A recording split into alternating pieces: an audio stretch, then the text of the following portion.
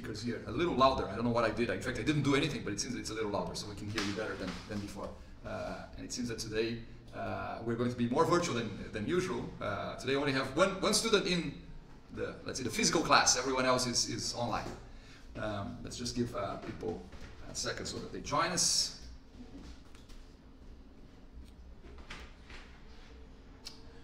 All right, so we're going to our third meeting here.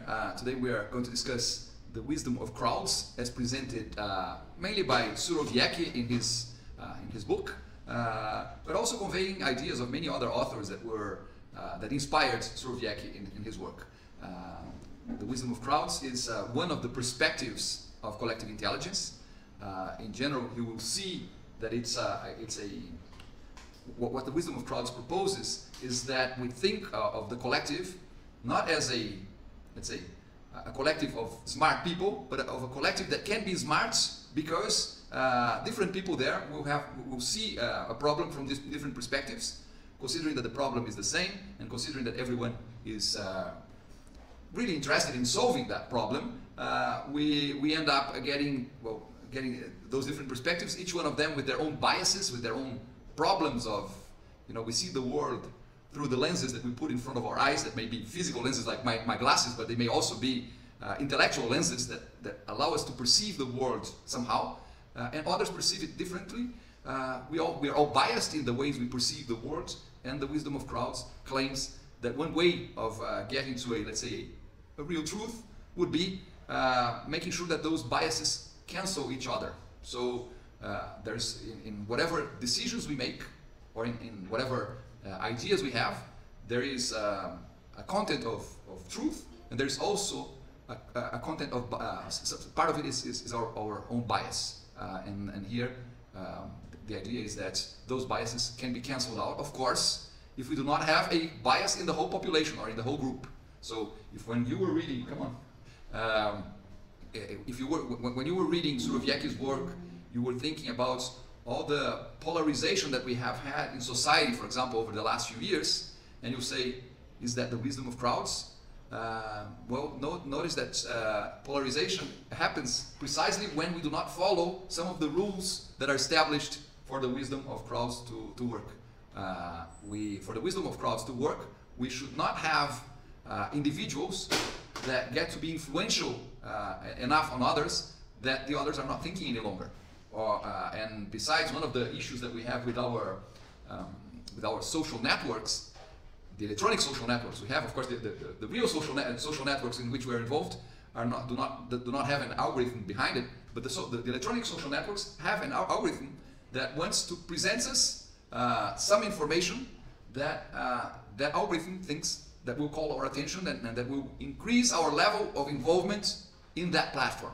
And of course, that generates an amplification of the biases, not the knowledge that we have, right? So again, I do think that there's a lot of the stupidity of the crowds and let's say, instead of the collective intelligence, the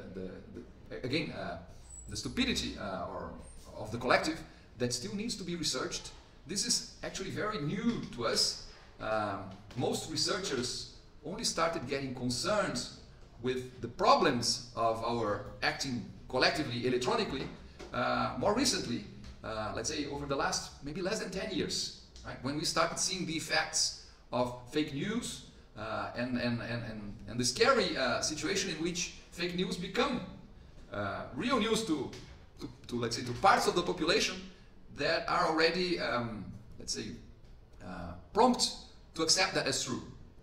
So we are much closer today to, let's say, to the ideas that appear in a movie like Matrix, where it's actually not only the red or the blue pill. It's actually, or it could be, but it could even be more than two pills. We also seem to have, polarization seems to have, usually, at least until now, it has happened among two larger groups. We have not developed any trends so far of, or at least it is visible to the majority of us, of polarization in several different poles. I'm sure that it's happening also. There are maybe smaller groups that bond together because and around crazy ideas, could be religious ideas, could be ideological ideas, but there may be other collective stupidity around. I'm sure that there is, that does not polarize among, let's say, two major ones, as it appears, as it has appeared in election times, or in fact, and we notice that one thing that happens is that we do not have any or any rulers any longer. They're always in campaign, right? This has happened at least for the last few years. We notice that we do not have rulers any longer for countries. They are elected and they keep doing campaign for the rest of their time, and they forget that they're there to rule not only for those who voted for them, but for everyone. So there's a lot. Political sciences should be very involved in understanding what happens, the trends with the crowds. Sociologists for sure, and even people. If you're here a applied computing student, you should be concerned, because we developed the technology, we developed the algorithms that originally may not have had an intent of generating polarization. Right? I don't think that we are. It's not a thing about the good and the ugly, or for sure the idea was to generate engagement, but we have to, even if we're more technical people that are dealing with when we want to generate engagement, but we should think a little out of the box and try to think of the possible potential consequences of that. And if we're not able to do that, because it's really difficult. I mean, no one had at least, or if someone had thought of this, it was someone whose ideas had not had the opportunity of being heard by the large crowds, right? But now it's clear to everyone, and even people in the technical field should start concerning. Okay, we did that with one intention. The thing went wrong, or went in a bad direction. What do we have to do to try and fix this, and maybe bring us back to the romantic days of collective intelligence, in which we thought, as Pierre Levy did, and which is still a very nice perception of the world, that each one of us knows something that needs to be shared with the rest of mankind. So everyone has his or her own knowledge that is worth being shared, and therefore we are all important, we are all relevant to society. But we should figure out, and even technical ways of making sure that people are heard when they have something to say, and also provide incentives for them to keep quiet when they have to learn from others. Right? Another interesting thing about our technologies is that when they showed us that we didn't need to keep doing broadcasting as in the past, where just a few had, let's say, a powerful speaker in front of their mouth, an amplifier, and could talk loud, TV channels, the radio, newspapers, or whatever, and everyone else could only absorb those other people's knowledge and maybe agree or disagree with it, but in a quiet way, in a way that could not be shared with others, right? That was the past. When we figured out that we had a saying, we had been oppressed for so long, let's say we had been quiet for so long, then suddenly everyone wanted to speak out. And this is what generates the cacophony of our social networks. And at the same time, it generated an acknowledgement among, and now I'll be a little cruel, among the stupid, that there are other stupid around, right? In the past, they probably thought, well, maybe I'm the only one who thinks this way. And now someone brings up a stupid idea and figures out that there are hundreds or thousands or millions of other people that have that same crazy idea, and we as mankind maybe go down instead of looking for at least for the virtues that inspired let's see, the good thinkers of the past. So again, this may be, this may even sound a little elitist when you say, well, you know, there are people that have something to say, there are others that don't. So we should, and in fact, we have always, as tribes, as in the past, as nations, we have always selected our leaders somehow.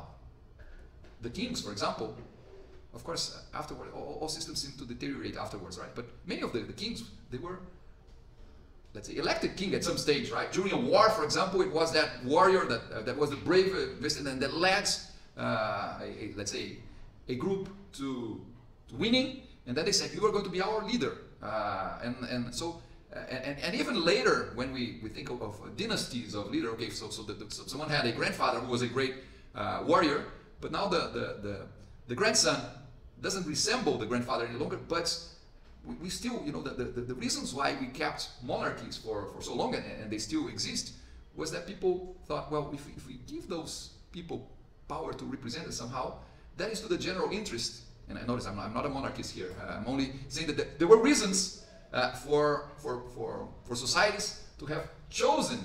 It seems that it is given, right? It seems that someone once said, I'm going to be the king, and everyone else said yes. No, of course, after a while they get powerful enough that nobody wants to dare that they are the current kings, and that their kids are going to be their successors or everything, simply because they built power. But that power that they built is seen by the people as being something that can be of their interest, because the power of the king may allow him, well, the king or a queen, him or her, to mobilize armies, to mobilize financial resources.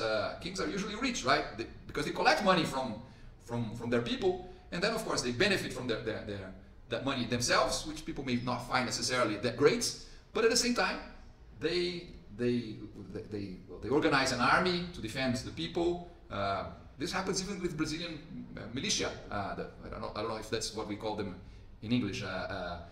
These armed groups that protect, pretty much in quotations here, protect certain populations. And then they in exchange, they say, well, you can only buy gas, cooking gas, from me. You can only buy water from me, or whatever. But it is an arrangement. It is a collective arrangement. Right? So maybe we have to review as a society the ways we have developed our technology, because we create technologies to suit to suit our needs or to suit our interests, and then sometimes the technologies, although they do not have well, they may have purposes on them, because all technologies are generated with some interest, but it's not usually.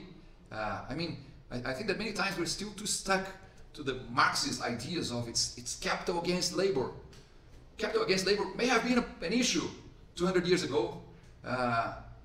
You know, when I was coming here this morning, I was thinking, if we checked among the 10 richest men in the world, and I haven't done that, so this is not scientific, but it's some food for thought, so that you think it also. But if you thought of the 10 richest men, how many of them represented capital when they started?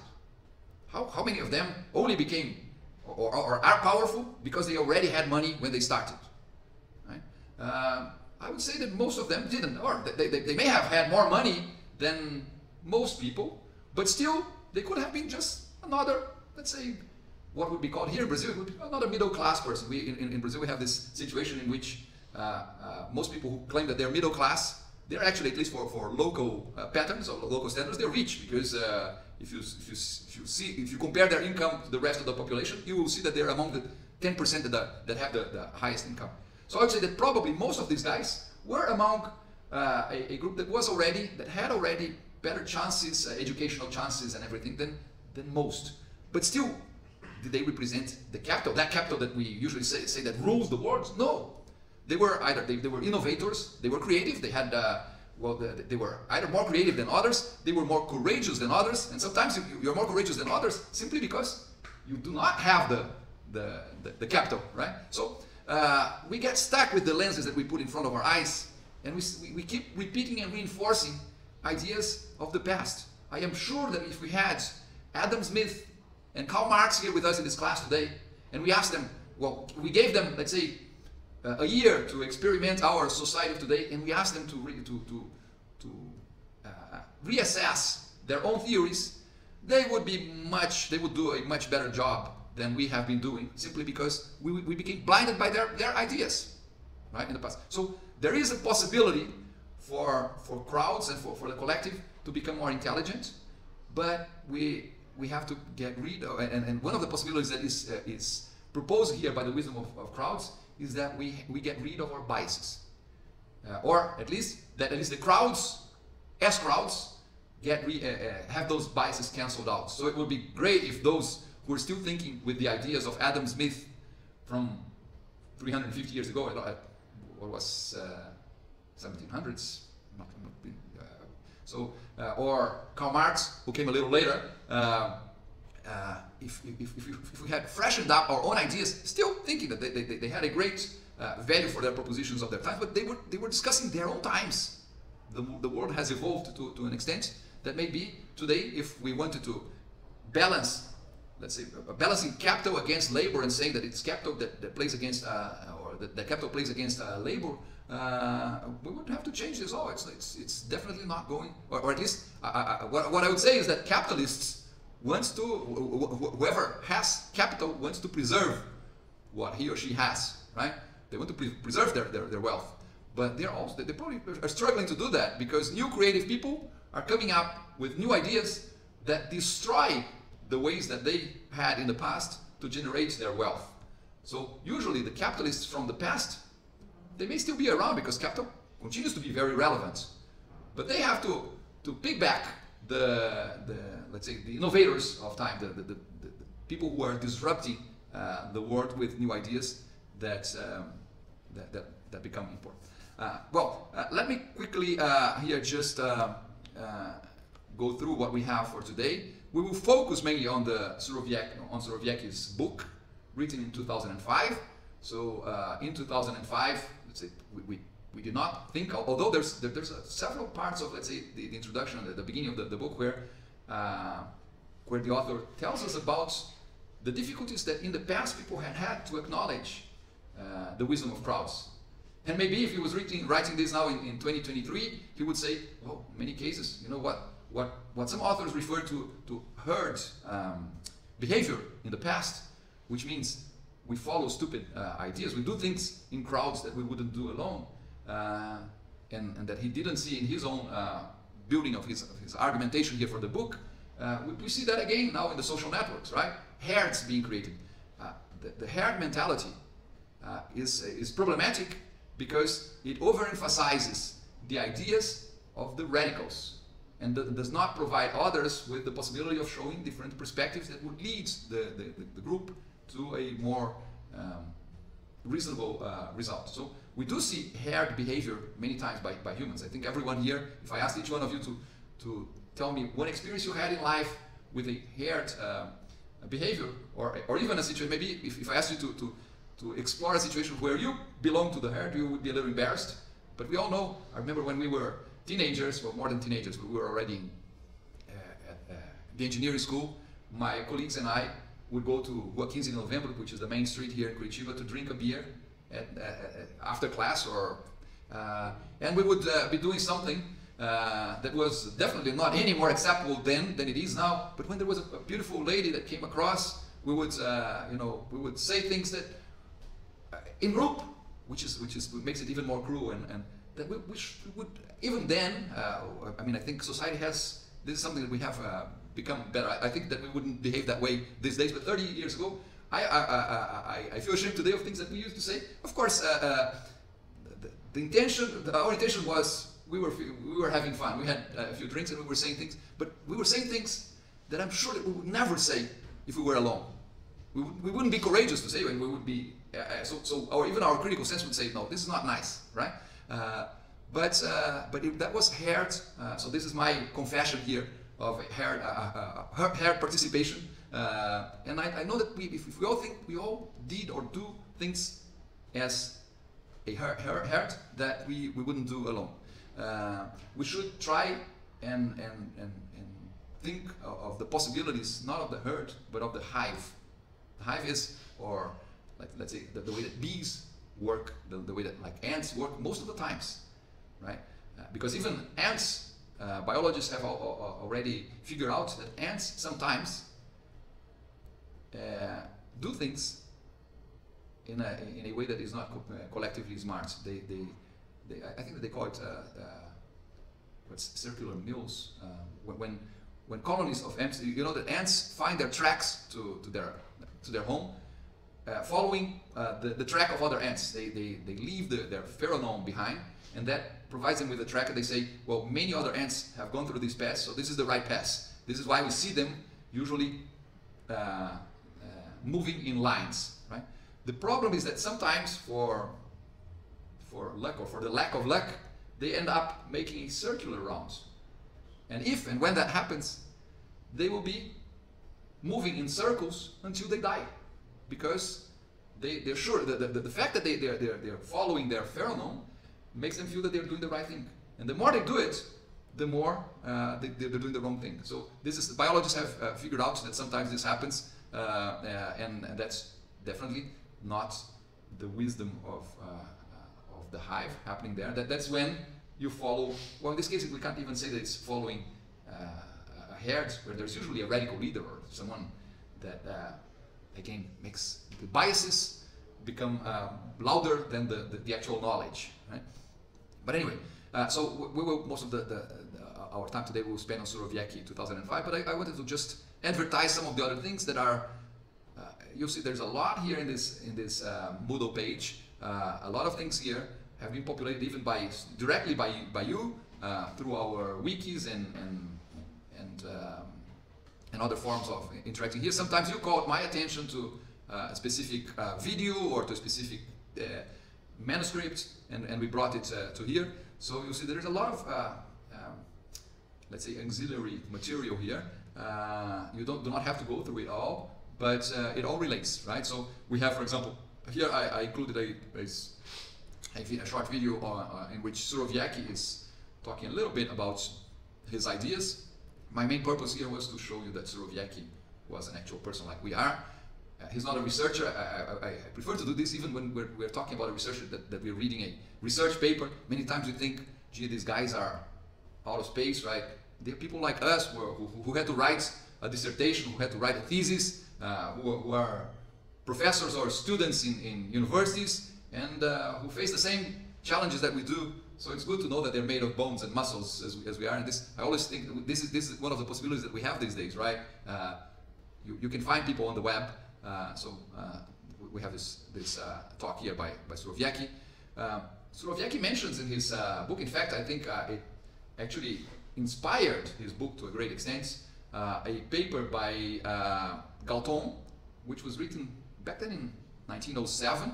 I was able to rescue this paper, which I believe that it's a republication of the paper, because it appears here already in the 40s or so. But Galton was a lord who had those preconceived ideas that that an elite would have a better understanding of politics, and it made no sense. That democracy made no sense, because allowing the peoples to choose their leaders would take societies to bad choices. He thought that specialists, that was his assumption, that specialists would do better. My admiration for Galton is that he proved himself wrong, but he was able to do that. Because again, when I was coming here and I was reflecting about Adam Smith and Karl Marx and saying they were great thinkers, they helped us a lot to develop our world to a better stand in some situations, or at least they helped us understand why we were not getting there in other instances. But come on, they lived in a completely different environment, and we're still stuck to their. So people start doing their research, they put their glasses on, and now after they put their Marxist glasses on, they can only see the world through those lenses that do not fit us any longer, at least in my perception, or do not fit the way they're used. But you know what? In our research, there's a great tendency that we are going to find what we're looking for, right? So they will still keep reinforcing those ideas that made sense in the 1800s. Now I'm talking about Marx, not Adam Smith. As if they were absolutely if the world was absolutely the same, right? And then, of course, they make a lot of sense among themselves, and this also happens with respect to the new liberals in economics. And if we were talking about Milton Friedman here, we would have the same kind of problem. Whoever already believes that that's the only possible way of looking at the world will find reasons to do that, to keep being like that. So we have a lot of people who claim that they are scientists or that they are trying to do science, and in fact they're only trying to build a religion, right? Or maybe they're not even trying to build a religion. They're so into that they do not understand that they're cheating themselves, right? Galton, I like Galton, and that made me think of Smith and Marx, because Galton had his beliefs. He went there with the intent to prove his ideas right. But as soon as he noticed that his ideas were wrong, he was able to, he took his glasses off and said, look, well, I have to throw this away, and start thinking I have to find other scientific perspectives for my studies because my original assumptions are not valid. Right? I enjoy that on him, and I think that we as scientists, as researchers, we should always think, I'll be a little bit more like Galton and a little less like those who try to turn science into religion and can only do research with the purpose of reaffirming their own dogmas, their own understanding of the world. Right? What happened in these Galton experiments? Well, you all read about it. He was also very interested in breeding animals, so he went to this fair where there was they were playing a bet there on how much an ox weighted, and I mean everyone could take their guess, and at the end of the day they would see who won it. And he laughed and thought, well, you know, there are, and by the way, it was not the weight of the ox itself, it was the weight of the ox after having been turned into meat, right? Which makes it a little more complex, but at the same time, which gives, we would expect, butchers an advantage, right? Maybe it would give farmers an advantage.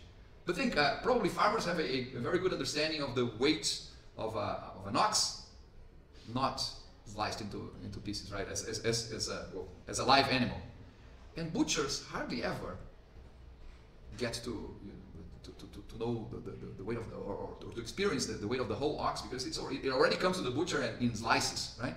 So each one of them has some knowledge that could help solving that problem, but none of them is really a specialist on that matter that was being let's say discussed at that situation. But Galton thought, what about, you know, little kids that came to the animals fair just because with their parents, just because they wanted some sugar candy or a lollipop, and they were not even interested in animals and had no ideas. What would their guess? How would their guess contribute to the democracy of, you know, a lot of people together getting to know the weight of the ox? And what about other people? You know, people who lived in the city and thought that milk came in, well, at that stage in 1907, it would not come in Tetra Pak boxes. But I mean, you know, people that had no actual experience with those large animals and everything. He thought, his assumption was that people would be hugely mistaken, and that he would get a much better answer to that problem from specialists. Well, in fact, he was not. His experiment did not check the specialists alone, because all the votes were not marked. I am let's say a farmer, or I am a butcher, or I am let's say someone who's more knowledgeable about it than others. So he could not do a full experiment. And besides, he didn't need to do that, because his idea was to show that the crowd was stupid as a crowd. And then he started, when he got all the, let's say, the guesses of all people, and he started playing with them, he got to this incredible conclusion that, yeah, people were mistaken to a large extent. There were people that guessed that the ox was much heavier than it was, and there were others that guessed that the ox was much, let's say, lighter than it actually was. But if the average, or if the mean was obtained, their mean was very good. In fact, statistically, probably the best way of getting to a central position here is not using the mean, but using the median. For those of you who have already studied statistics, this may make sense. The mean or the average, and here, if we're talking about a simple average, it would be you just sum all the numbers and divide by the number of observations you had. That would be the mean. The median is the most central observation. So if someone said that the ox weighted 10 kilos, which is obviously for most of us too low, but maybe a little kid would have guessed that. And someone else said 5,000 kilos, which is probably what some more knowledgeable people about the weight of an ox would think too much. If we canceled out the lowest and the highest, and then the second lowest and the second highest, and then the third lowest and the third highest, until we got to that precise number that is right in the middle. That would be that is the median. Of course, we can always get to the median if we have an odd number of observations. If we have an even number of observations, then what happens is that you will skip out most of the observations, and then you get to 2 observations. And then what we usually do in statistics, we take the average of those 2, and that's going to be the median, right? But technically, the median is what Galton should be looking at. Well, the median was, I will not remember, but we'll go through the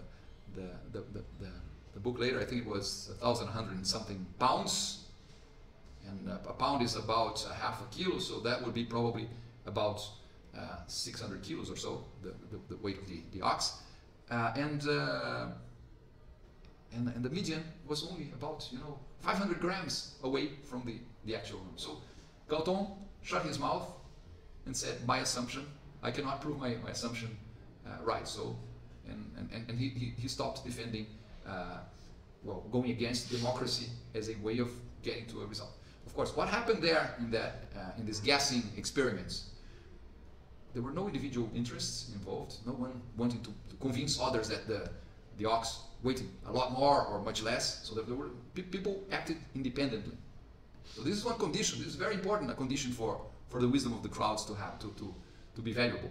People have to be independent in their assessment. If people are conducted to an assessment by the influence of others, then they are the biases of these others. Then it's not the median anymore. It may be a weighted average where some people are strong enough to influence others, and then they become much more powerful somehow. This one thing that we'll see is that independence is very important there. Right? With respect still to Galton's idea, there is this very interesting short video by a TV channel explaining exactly Galton's situation, and they do that by with a musician and they do rhymes. But it's for those of you whose English is a little more sophisticated, I think you will enjoy watching this production here. I think it's a 5-minute video or so, but it explains precisely what Galton finds out in his study, which is also explained for those who just read Sorowiecki, which is also well explained in the introduction chapter. Okay? Then we also have here, this was one of my students from my previous class that read that and thought this was interesting. Like the CIA in the United States, it usually works with confidential information, so its agents get a lot of information that has been filtered and has been obtained by it doesn't matter by which means the information is obtained, but it's confidential. And then they take decisions based on that will affect how the police will work, the CIA will work there. And then they decided to make an experiment and involve regular people like us here in their decisions or guesses or assessments of different situations that they believe that would be important to them. And so they report the situation of this lady who's a pharmacist or something. So she's no one special in terms. She's not definitely not a specialist in any of those questions that were being proposed to her related to crime in the city, but also war. Will Russia invade Ukraine? Of course, this was years before it, but and they found out that the quality of the aggregated information that they got from these specialists was just as good as what they had from their specialists, which means that maybe they should add this kind of resources in their understanding of the world. In fact, maybe one of the risks that they could have with their agents taking decisions is because the confidential information that they had access to biased them towards some decision making. And these people that did not have that confidential information also had a lot of other information that they got from let's say, from the environment. And that was also, so it's an interesting experiment. It's worth reading here. And by the way, for those of you who do not want to read, you can also listen to it because they had it recorded on audio. And then there's this guy, Louis Rosenberg, who I find to have done some very interesting experiments with what he calls swarm intelligence. Swarm intelligence is very, the concept of swarm intelligence seems to me very close to the wisdom of crowds. It's one type of collective intelligence, because it's a collective intelligence that is based on large groups of people. Notice, whenever we talk about the wisdom of crowds, crowds are large numbers of people, right? So we're not going to try and use the concepts of the wisdom of crowds in collective intelligence situations where the collective only involves 5 or 10 people, right? That's a small group. It's still collective.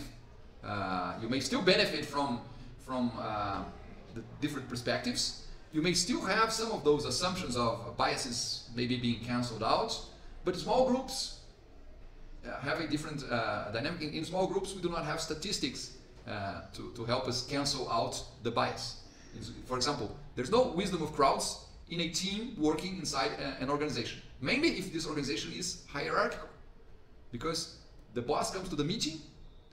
The meeting is held with the intention of reaching some collective intelligence, but what one gets is the reinforcement of the boss's ideas, because usually the employees will tend to agree, well, if that's what the boss thinks that we should do, yeah, let's help him or her do whatever. I mean, after all, they're paying our salary, right? So if they think that this is good, so a meeting in a hierarchical organization always leads the boss to believe, even when the boss has this democratic approach of trying to involve everyone in the decision, he or she may get to the impression that it was a collective decision, but it was only his own ideas being mirrored back or being reflected, and he or she becoming more strongly confident that the right thing is being done, when in fact others are only saying yes, boss. Right?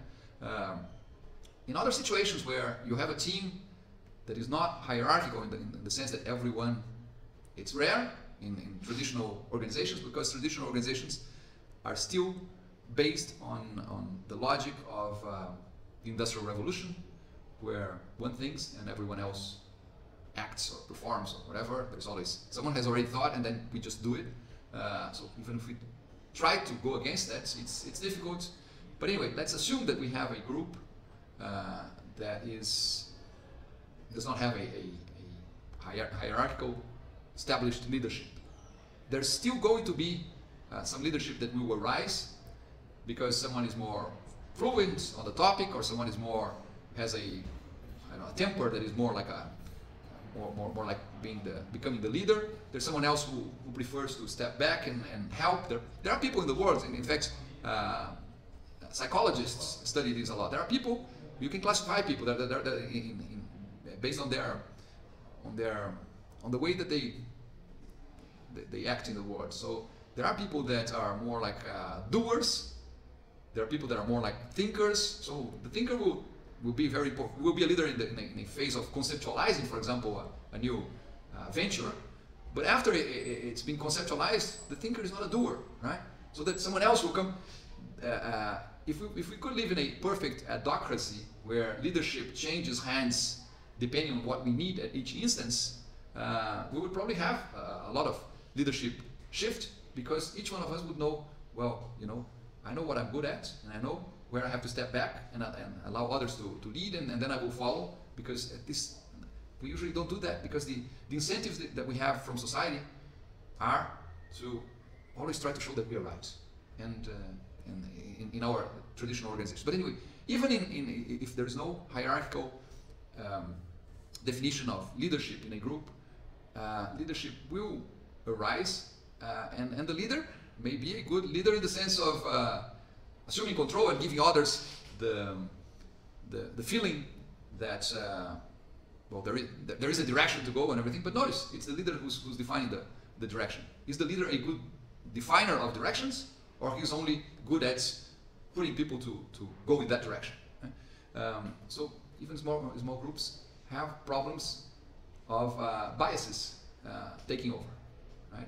It may be the bias of the leader, Sometimes it may even be the biases of those who are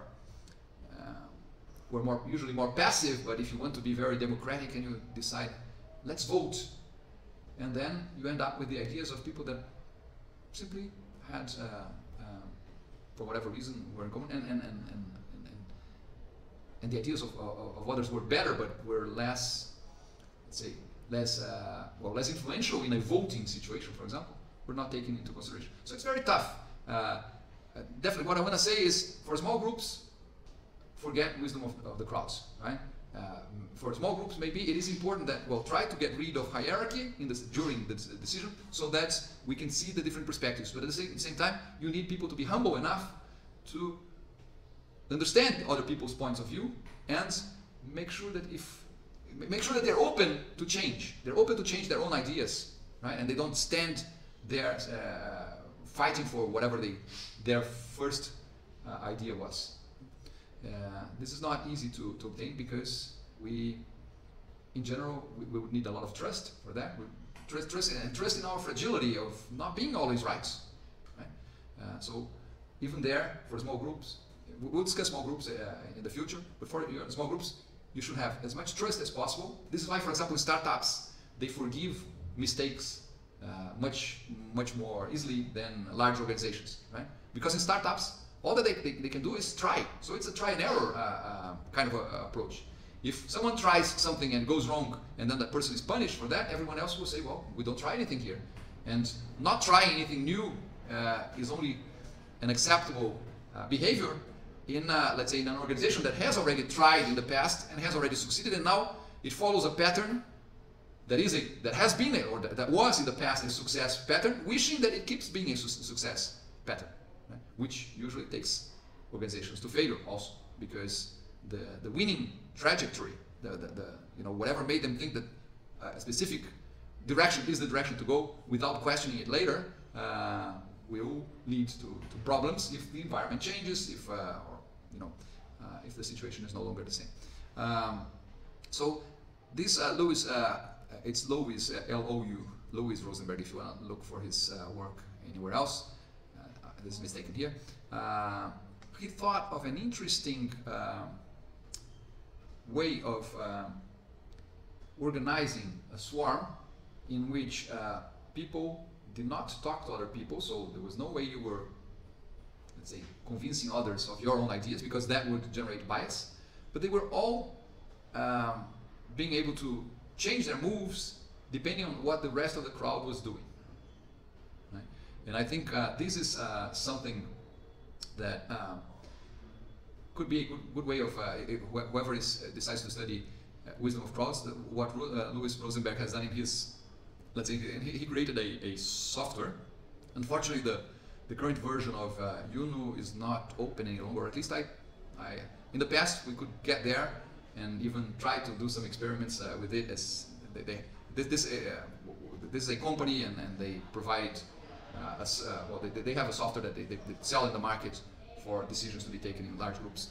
But I think this second video here is a little shorter. Maybe we could watch it, because this one I want you to see how clever it was. He thought of a way of, he was inspired on bees, on bees selecting a place for a new hive. Of course, if the old place, usually what happens is sometimes the population of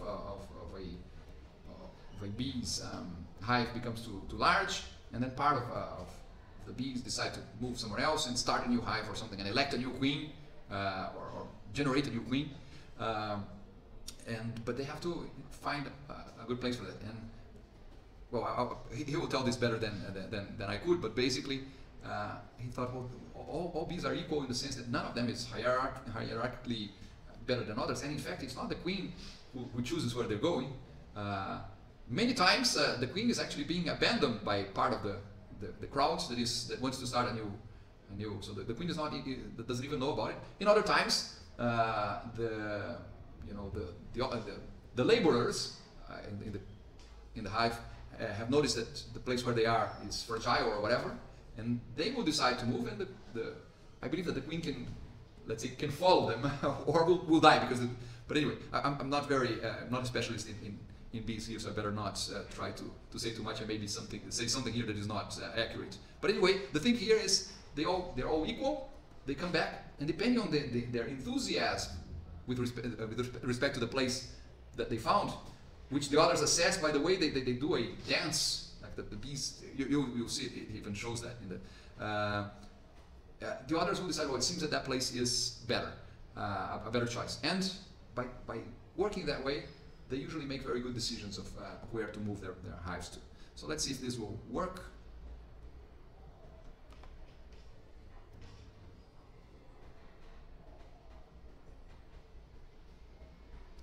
It's a presentation. It looks pretty much as if this is a conference. Yeah, it is a conference presentation. See, it's IEEE Human Swarm Blended Intelligence 2015.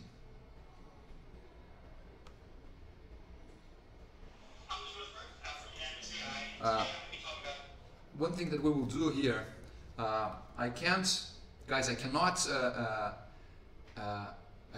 make sure that, well, I cannot send the audio from here to you, unfortunately, the way I'm doing. So what I will do, I will send you the link. We will all start together here. Yeah, I think that we can start together, and maybe at the end we stop and comment. I'll not stop during the video presentation, right? We can talk about it at the end. So I will just send you this link. It's a about 25-minute video. So just watch on your own there, and we will watch here in the class. And as soon as after this 25 minutes, we rejoin. I think it's going to be the easiest way for you. All right. Think of this Louis Rosenberg's approach here as it's definitely based on let's say the wisdom of crowds, but it takes it one level further, right? Because the collective, the wisdom of crowds tends to depend on a picture, a shot of a moment. It ends up being almost like if it was a poll, and it has to be a poll where no one influences each other's ideas. But the thing is, a poll leads us to one sort of democracy in our decision that ends up being the tyranny of the majority, right? In fact, that's the kind of democracy that we've seen in a polarized world. We usually have those two poles. Depending on how big they are, it may be 50-50. So 50% will be imposing their ideas on the others. What Rosenberg is trying to propose here is alternatives that maybe could even lead to a situation. For example, think of our elections here in Brazil, right? Where we had 50-50. If it was, if we had an election system that allowed us to use Louis Rosenberg's system here, it would probably allow us to have the third path, or the third, right? Because the two very polarized groups would be one against the other, and they would neutralize each other, and we could possibly. So, in fact, the other day, Antonio and Christopher, who was a student from last year, were thinking about what are ideas that we can develop. Antonio is an undergraduate student. What are ideas that we can develop for our projects to find for the end of the course project here, the TCC, right? Trabalho de conclusão de curso. And this could be an alternative to explore ideas like Louis Rosenberg and see how they can still improve something that is already good. Democracy is already good in the sense that it allows let's say, a majority to win. But notice that Rosenberg has several points here that are important. Our democratic systems of today, they do not lead to consensus. They do not lead to a situation where we feel that we are all part of the decision making. I mean, we are all part of the decision making when we vote, but we don't get to that kind of solution that the bees get, right? Where they all end up agreeing. Right? So maybe this is a way of, if we start developing collective intelligence, or let's say at least this. Notice, let's use the term. This concept here, he calls swarm intelligence. So let's try to be precise with the terms that we use. It make a little difference of swarm intelligence and the wisdom of crowds, because swarm intelligence is, let's say, one way of dealing with the wisdom of crowds. So maybe swarm intelligence is part of wisdom of crowds, but wisdom of crowds is not necessarily swarm intelligence, right? So I guess this is it with respect to, just wanted to give Antonio this hint that maybe they find inspiration there and they say, well, let's look for all Louis Rosenberg's videos and let's explore. You know, it was when we clicked there to get to the video, it showed the name of the company there. Let's explore exactly what they're doing. Let's see where we can develop something here that is similar to that. I mean, the concept is very simple. And in fact, again, notice how we can derive proposals for solutions for human problems, looking at what some other animals that many times we find less interesting than we are, the way that they act, they perform. Okay. All right. There are a few things we only have about 10 minutes. I just wanted to check a few things that are important in the reading that you have already done, and I'm here going through the pages of my scanned book. I have already emphasized Galton's virtue.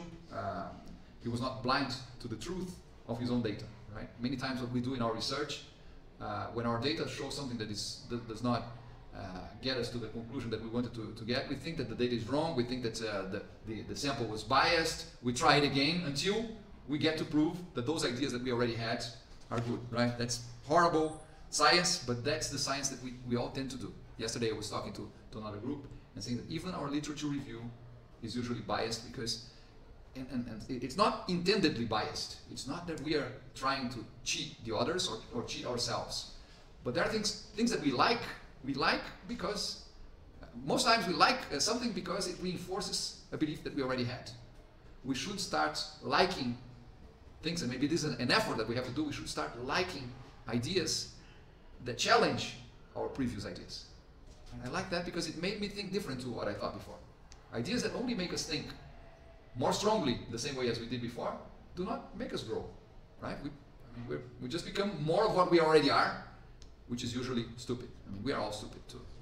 But when an idea challenges our current way of thinking, that provides us with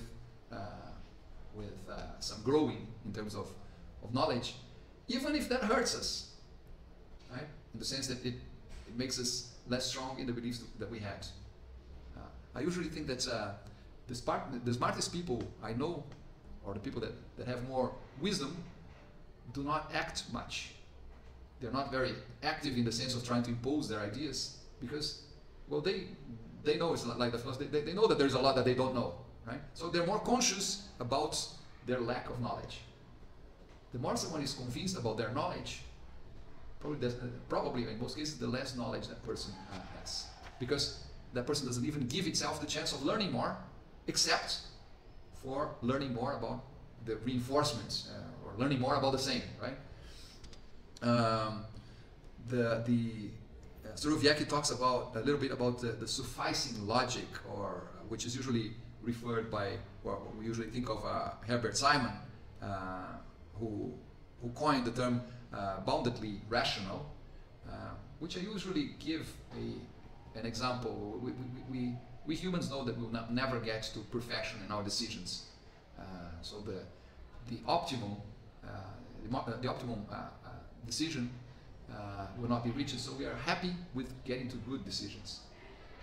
And an example that I give for that is maybe one of the most important decisions that we have to make in life is choosing a partner, right? Of course, if we're thinking that that's going to be a long-term decision. Many people have given up that concept, but if you think that it's going to be a long-term decision, it should be optimal, right? But it's impossible for us to take an optimal decision there for several reasons, which are related to Simon's concept of the boundedly rational. We only have access to a sample. We cannot evaluate the whole population, right? There are some other 8 billion people on Earth, so any of them could be your perfect partner, but we know that we will not be able to assess, to evaluate all of them and say, well, that's the perfect one. So first problem that we have in our decision making is about the impossibility of assessing the whole population, of only being able to deal with samples. There's time constraints also, right? There are people that keep their whole lives looking for their partner, and then, well, they die before they get there, possibly because of the first problem that we have. We do not have time to assess all the possible alternatives. And there's a third of the, situation that also makes this choice very difficult. The object that is being assessed, that partner to be, also wants to cause an impression, right? So we're not analyzing an object, we're analyzing what that object wants to be seen as, which is usually a short-term effort, because in the long term we can only be ourselves, we cannot be what we pretend to be, okay? So the decision of choosing wife, husband, partner in general, depends on this sufficing logic. Decisions that we take alone will always depend on that. The decisions that we take together, the wisdom of crowds, we'll take everyone's experience. Of course, we won't involve the whole population of Earth to help us decide on our partner, but of course everyone in the world knows a sample. Again, not to help on that problem, but there are many problems that are problems that would concern everyone and that could take into account the help of others, and then allow us to get closer to an optimal solution.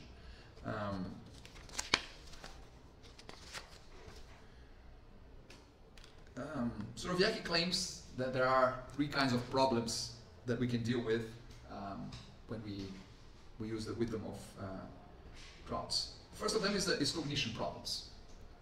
Cognition problems, for cognition problems, we usually are looking for definitive solutions. And after we've taken that, we decided on that, we cannot even, I mean, other alternatives could also have been good, but we'll never know, because it's a choice that you make, or a decision that you take for something, and after you take the decision, it's made. You can't go back, or the costs of going back are too high. So you will not ever be able to confirm if that was actually the best solution, but still taking or getting a decision that involves the crowds may even make what Louis Rosenberg says, may make it more appealing to the crowds. When involvement is important, right? Involvement in the process. For example, I don't feel as included, although a poll like we have in the elections for president, for example, or a poll to decide if the university professors are going on strike, for example, it is inclusive in the sense that usually you say, well, I take part on that, and then even if my idea was not the one that prevailed, we act as a body. Right? So many people say, well, I was included because I usually tend to think that I don't feel included in a country's election like the one we had, for example. I couldn't vote. The last time that I was able to vote, that I felt that I had an alternative, was in '88. Right? After that, I never voted. I always voted. I cancelled my vote for president all other times, because I said the alternatives do not. Of course, this is a very personal way of looking at the alternatives that were being given, but for many times I had that impression, that feeling that, well, people will will try to make me feel included simply because I voted, but they don't give me any option that I find reasonably acceptable. So how included am I? Right? But anyway, going back to the cognition problems, we make decisions, and those decisions, after made, we can assess, well, we can even say, well, this seems to have been a good decision, but we'll never know, because the decision was taken, and we changed the world based on that, or we changed the environment. We cannot go back to the previous environment. It's not a situation where you can do a lab test, try the different possibilities. There are other problems that are what Sorowiecki calls the coordination problems. Coordination problems involves peoples with maybe complementary resources or complementary needs. I get let's say a coordination problem solved, for example, when I can match someone who needs a lift to someone who has a car and is going the same direction, right? So and maybe that could be beneficial for both, because the person was going alone, now he or she has someone to talk to, and the time is going to be more interestingly spent, for example. We have coordination problems when many different tasks are necessary. They depend somewhat one on the other, but they have to be done individually. So each one does their own bit, but you need to coordinate those things. this can also be a coordination problem. And we have cooperation problems. Cooperation problems would be those in which we have to work out on a solution together. Right? There are different kinds of problems, and possibly we will also find out that different kinds of collective intelligence, even of subsets of the wisdom of the crowd, may be better for each one of these kinds of problems. And then maybe the last I don't want to get to, we'll have a break soon, but let's talk about the conditions for the wisdom of crowds. 3 important conditions. Essential, otherwise there is no intelligence, no wisdom of crowds. Diversity. By the way, this is one of the reasons why organizations want diversity so much these days. Diversity allows for different perspectives. Different perspectives allow us for killing the biases of others. The biases of each group or of each person cancels the others. So diversity is essential. Independence. And notice here, why is independence important? Because when we don't have independence, we may get all sorts of distortions. Biases will prevail simply because there are groups that are people or groups that are biased, and they influence others, and then that bias is not going to be cancelled. In fact, it's going to be emphasized.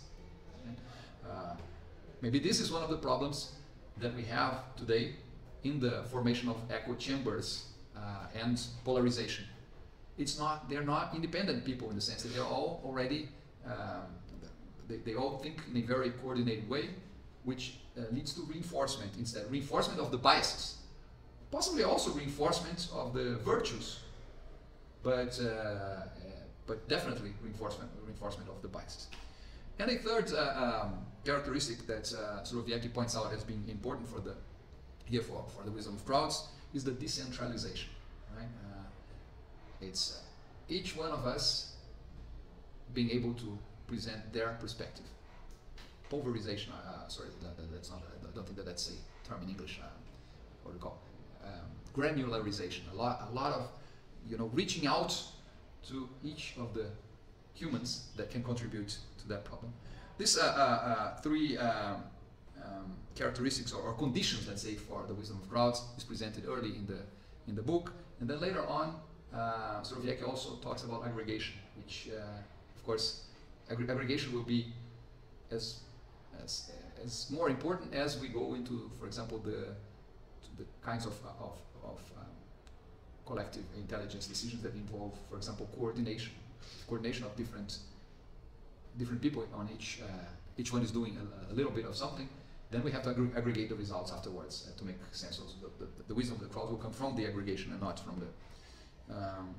But of course, there are these are conditions, but there are other things that need to be there. For example, you need to have certain rules or certain ways of allowing that order is maintained.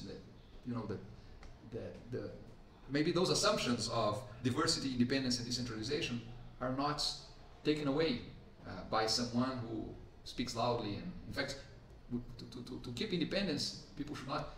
One assumption is that people should not talk to each other. Right? The wisdom of crowds, in its more radical form, would be: we don't want people to share information, information that they haven't shared in the past. Right? We want each one to deal with what they have now, because otherwise they will be transferring others. They will be convincing others of their points of view. Notice, even in Louis Rosenberg's attempt to get to swarm intelligence, he still does provide independence. I don't know if you paid attention to the fact that when the people are playing, they have their magnets there to pull the piece of glass towards the direction that they want. They only see their magnets. They see the glass moving, but they don't see all the other magnets.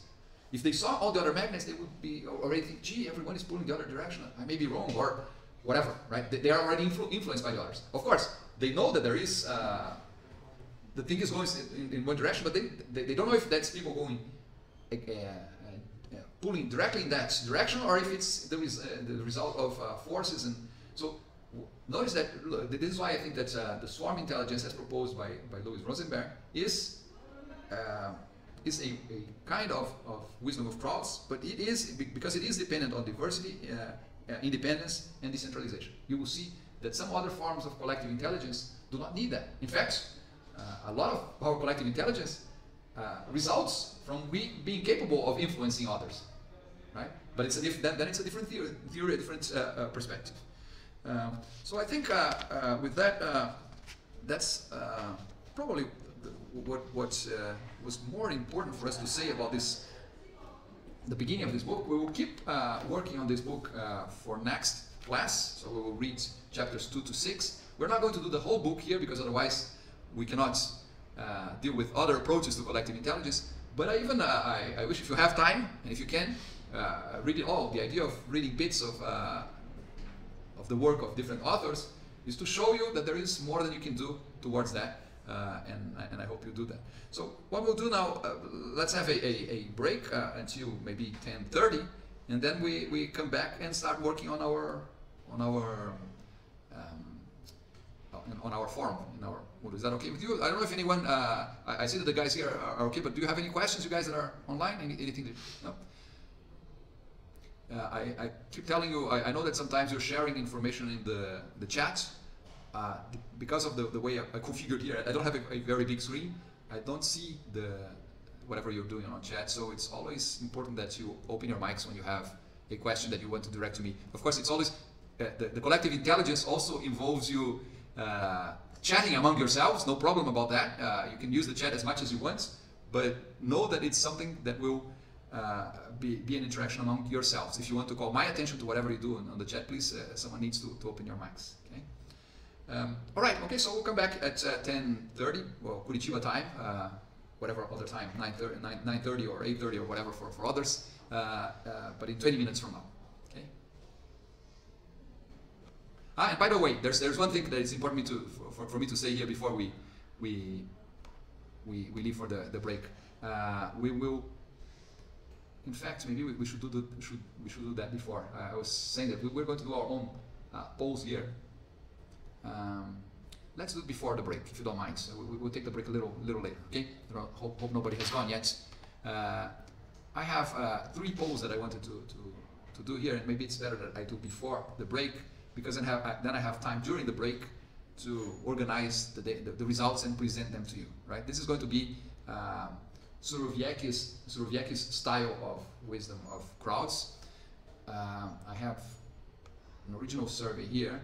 For those of you who are online, you can go to bit.ly or maybe even for you who are online, if you wish, it's bit.ly // wisdom of crowds. But I've also included here, for those who are here, if you want to photograph that, and there's a QR code here. And I will include for you who are online, I'll include it in the chat, the link. Maybe this is. If you wanna. Yep, go on. I included the link in the chat, right, for you guys. So I'll just need. Did it work? No. No. Okay. So let me just include the link in the chat. Maybe it's.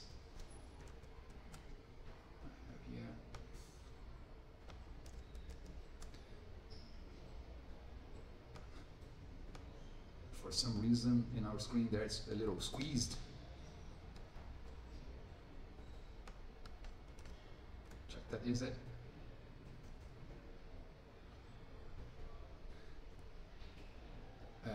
I just saw there that Fernando was asking if the Mentimeter could be a version of Uno. Well, the Mentimeter is definitely a way of expressing the wisdom of crowds. But notice that the idea of Uno is you have time.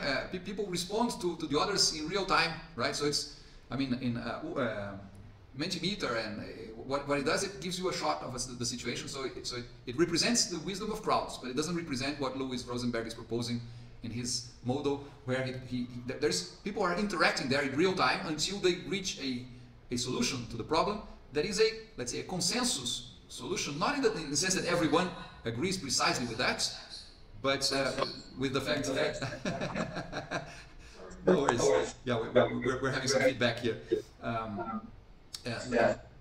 Celso, your mic is open. Oh, okay, you're there. Yeah, sure. Yeah, I thought I was thinking that. Okay. So again, Mentimeter is not a version of Uno. It's a version of Windows, of course. Are you being able to fill in that questionnaire. And of course, I want you to do it with your own ideas. Do not look on Google, right? The idea is not being showing that we are smart. It's showing that we have our own whatever biased idea we have in our minds. And as soon as you finish that, before we get to the break, I have two other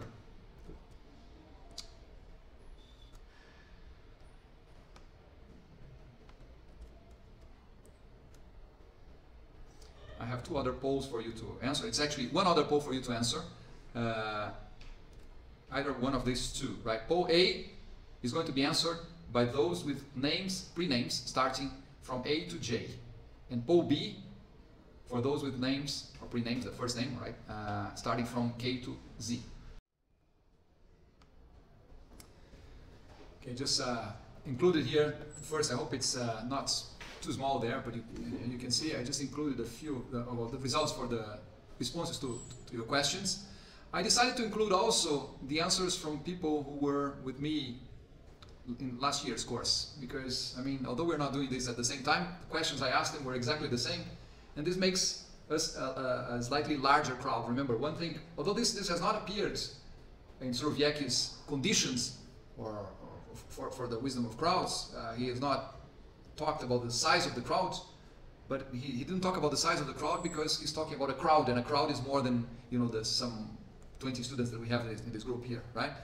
So even summing up with people from last year, it's still, let's consider that we are a very small crowds, and this does not necessarily work as well for us as it would if we were a significantly larger crowd with respect to the statistics here. But anyway, so this is why you see some people here that's participated on the 23rd of June last year, and you're these guys down here.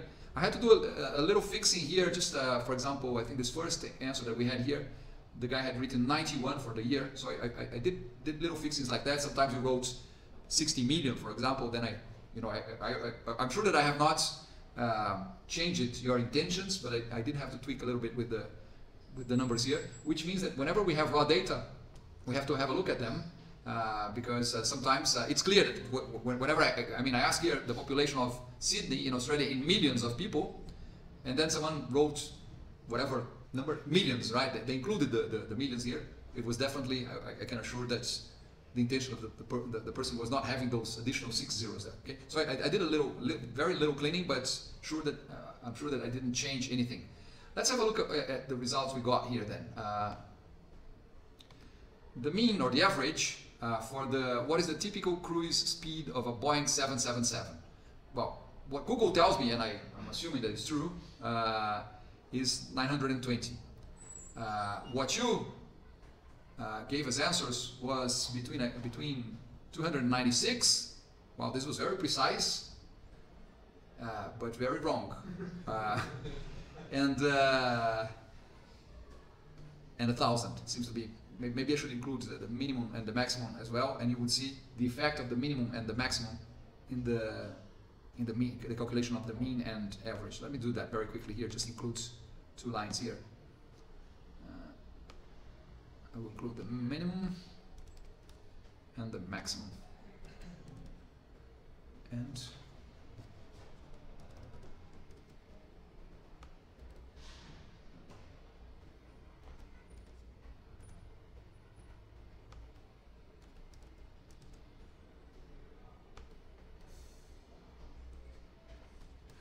okay, this does not need.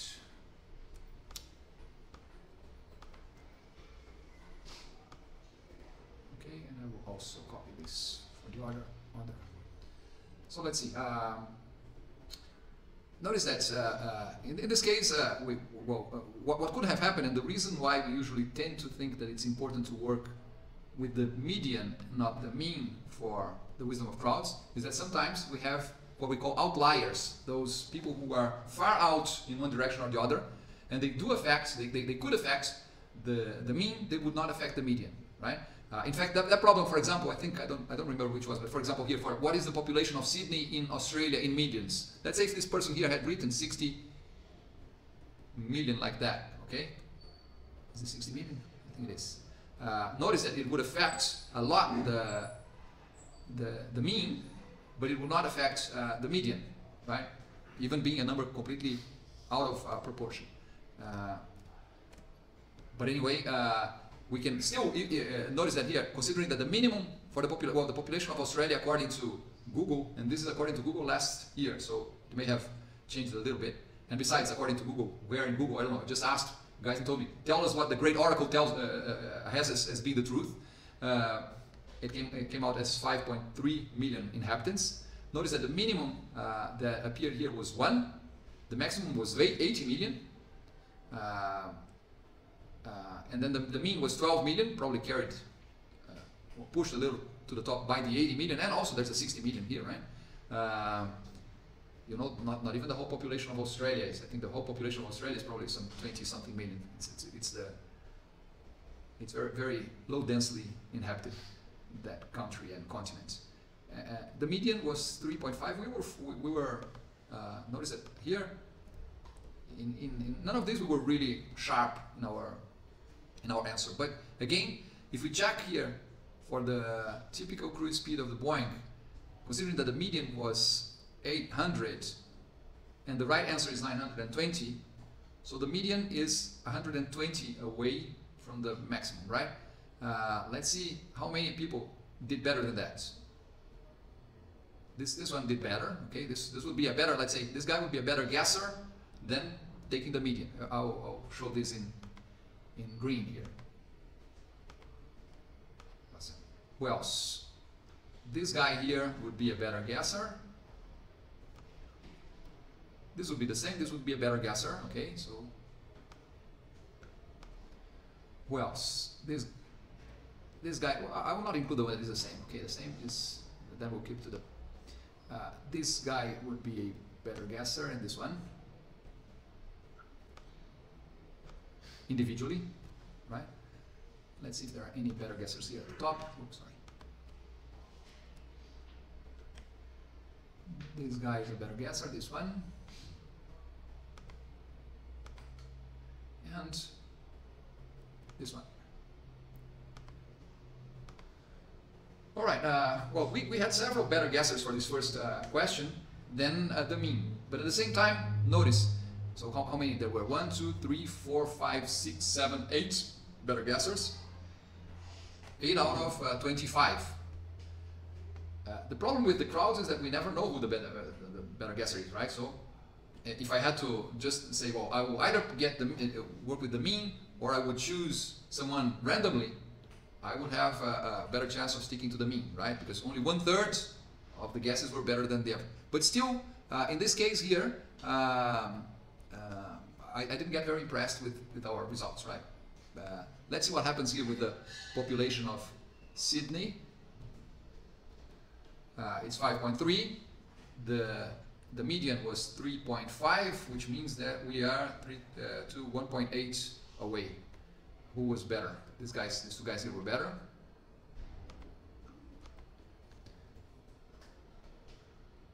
This was about the same, maybe a little better, right?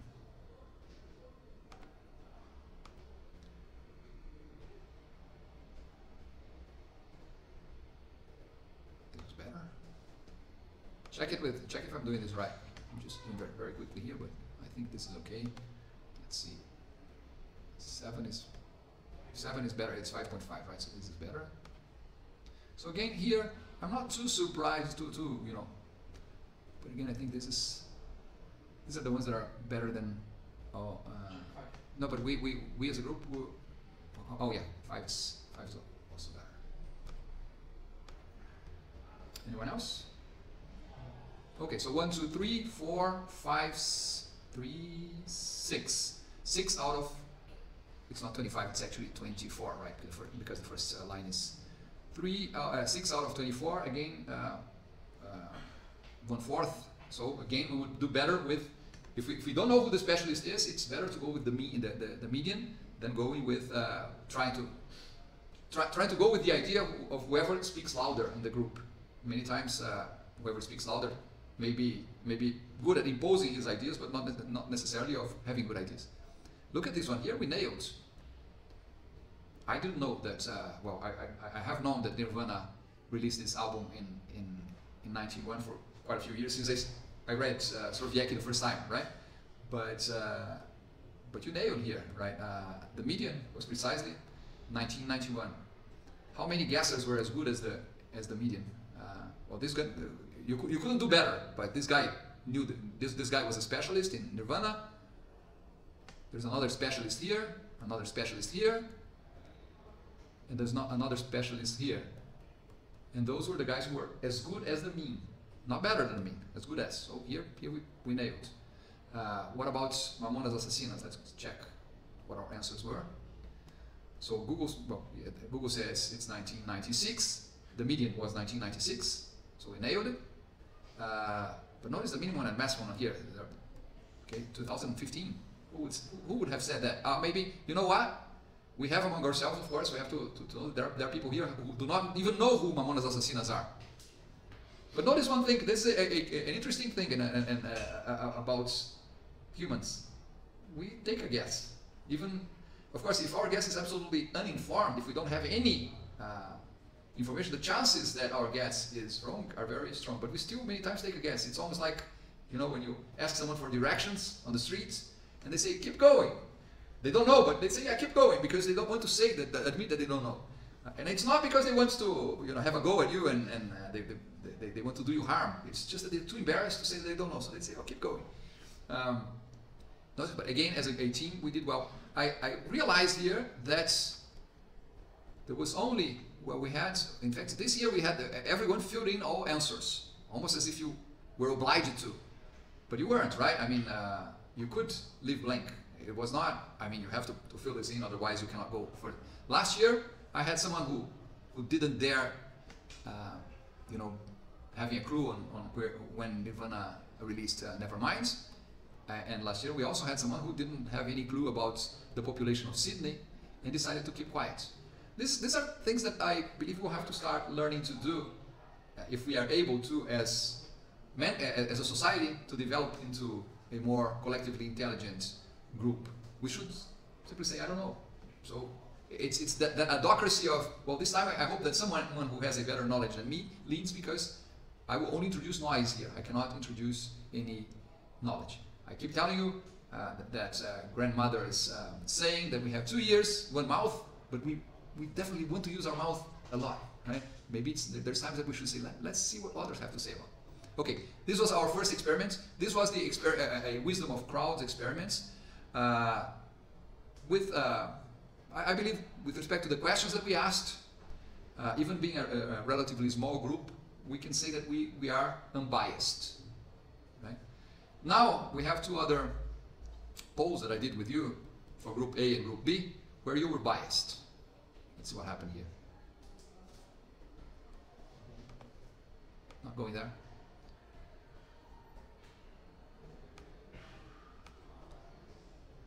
Oh, okay. So this is the first group. For the first group to which I asked the population of Turkey, these were the answers that were obtained. Of course, this group is much smaller still because we split the class in half, so we only have 10 responses here, and three were from last year, and the others are from this year. You're a larger group than last year, and notice that the answer to this question was, the mean was 76.4, and the median was 80. Okay. And then I asked, to the other group, I also asked, what is the population of Turkey? And their answers, well, the average here, or the mean, was 38. The median was 26. Could anyone check what the population of Turkey is? Just look, I didn't include the Google answer here, but let's, Google can tell us. 84 million. 84 million, okay. So, let's say the truth is 84 here, and the truth is also 84 here. It's not a matter of why Group A performed better than Group B. It is really, why did Group A perform differently to Group B, considering that I asked exactly the same question? I mean, you're all graduate students with, of course, Maybe one of you has already been to Turkey or has read a manual, an almanac, in which they told the population of Turkey yesterday. We all have our biases. We may think that it's larger or smaller, but what was the problem in this case? The problem was the first question that I asked you. For Group A, I asked you, do you think, let me see if I can change this here. Do you think that the population of Turkey is more or less than 100 million inhabitants? And for Group B, I asked,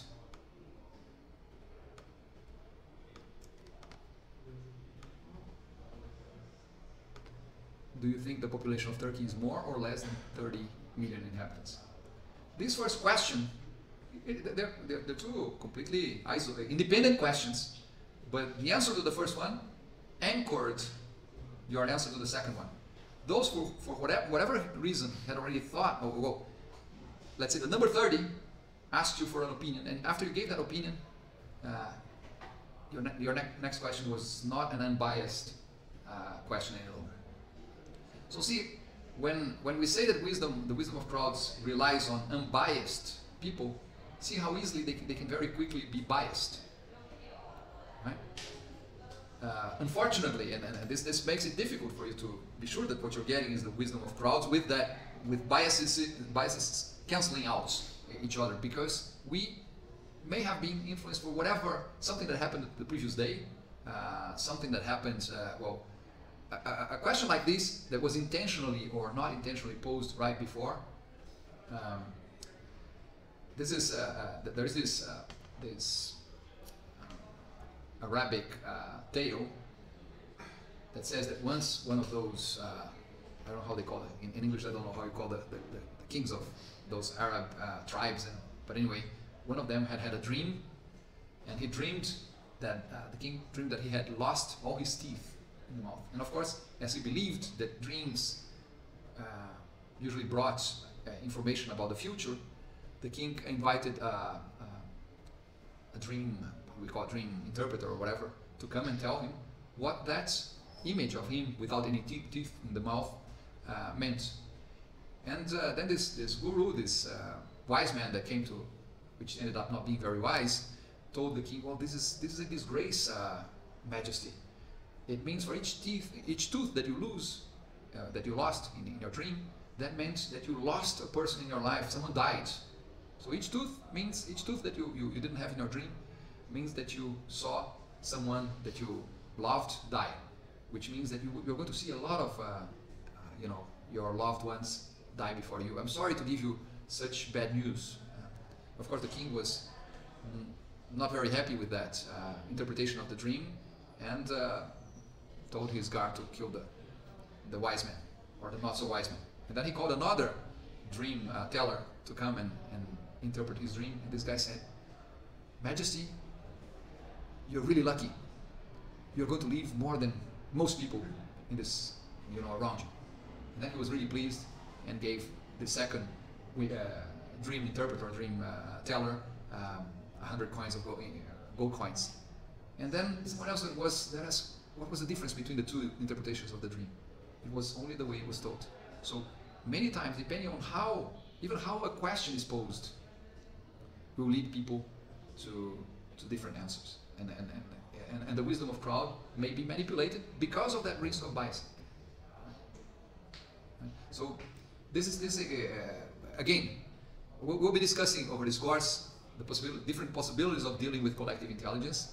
But we always have to know that it's not easy. If it were easy, everyone would be doing this all the time. There are problems there, right?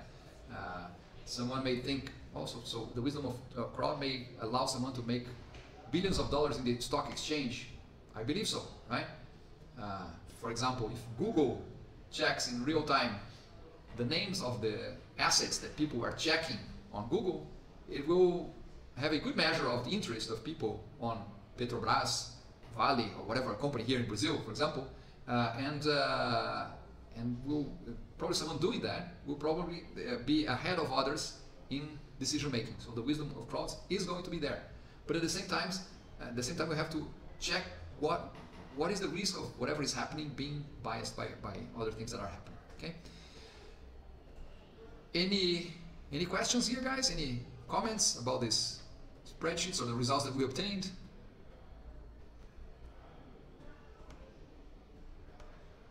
All right, I will make these spreadsheets here. I'll share the results with you after class today, so that you examine them again.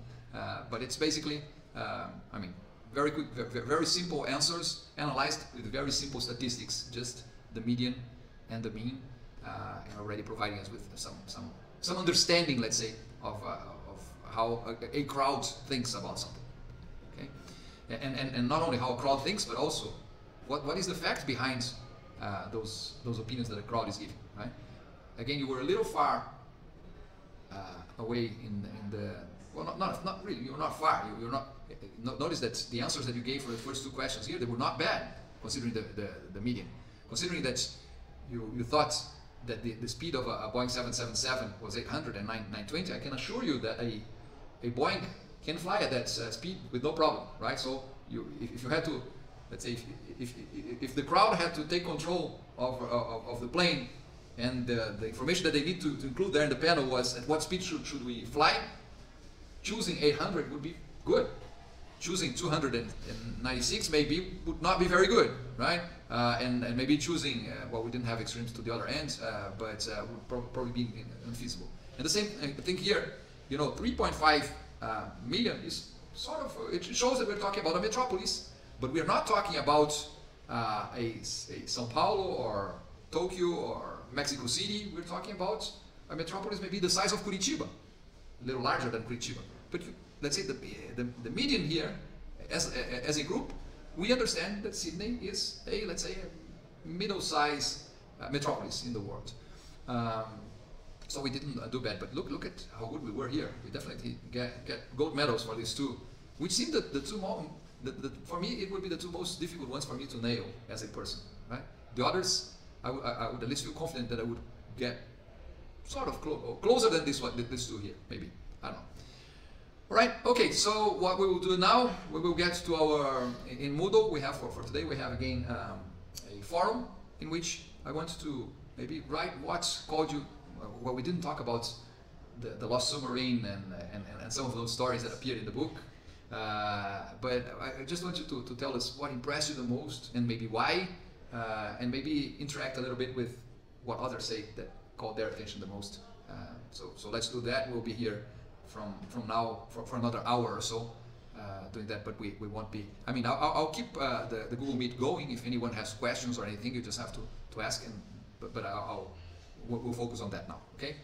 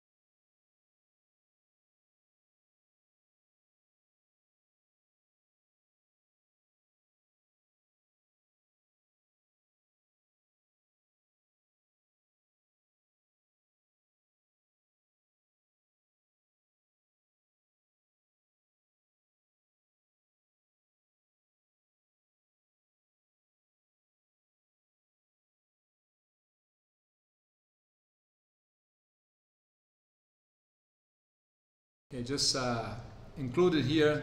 First, I hope it's not too small there, but you can see I just included a few of the results for the responses to your questions. I decided to include also the answers from people who were with me in last year's course, because I mean, although we're not doing this at the same time, the questions I asked them were exactly the same, and this makes us a slightly larger crowd. Remember one thing, although this has not appeared in Surovieki's conditions for the wisdom of crowds, he has not talked about the size of the crowd, but he didn't talk about the size of the crowd because he's talking about a crowd, and a crowd is more than, you know, the some 20 students that we have in this group here, right? So even summing up with people from last year, it's still let's consider that we are a very small crowds, and this does not necessarily work as well for us as it would if we were a significantly larger crowd with respect to the statistics here. But anyway, so this is why you see some people here that's participated on the 23rd of June last year, and you're these guys down here. I had to do a little fixing here, just for example, I think this first answer that we had here, the guy had written 91 for the year, so I did little fixings like that. Sometimes you wrote 60 million, for example, then I'm sure that I have not changed your intentions, but I did have to tweak a little bit with the numbers here, which means that whenever we have raw data, we have to have a look at them, because sometimes it's clear that whenever I mean I ask here the population of Sydney in Australia in millions of people, and then someone wrote whatever number, millions, right? They included the millions here. It was definitely, I can assure that the intention of the person was not having those additional 6 zeros there. Okay, so I did very little cleaning, but I'm sure that I didn't change anything.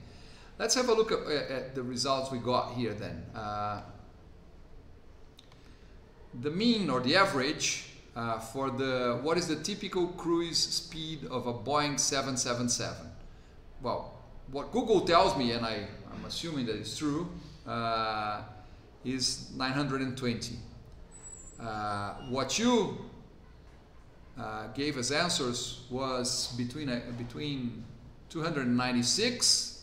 Wow, this was very precise, but very wrong. And 1,000. It seems to be. Maybe I should include the minimum and the maximum as well, and you would see the effect of the minimum and the maximum in the calculation of the mean and average. Let me do that very quickly here. Just includes 2 lines here. I will include the minimum and the maximum. And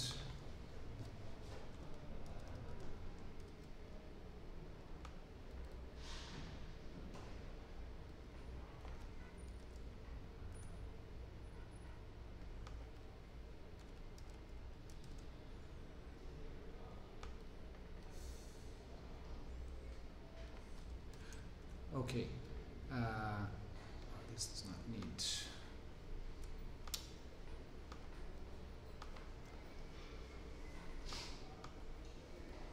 Okay, and I will also copy this for the other.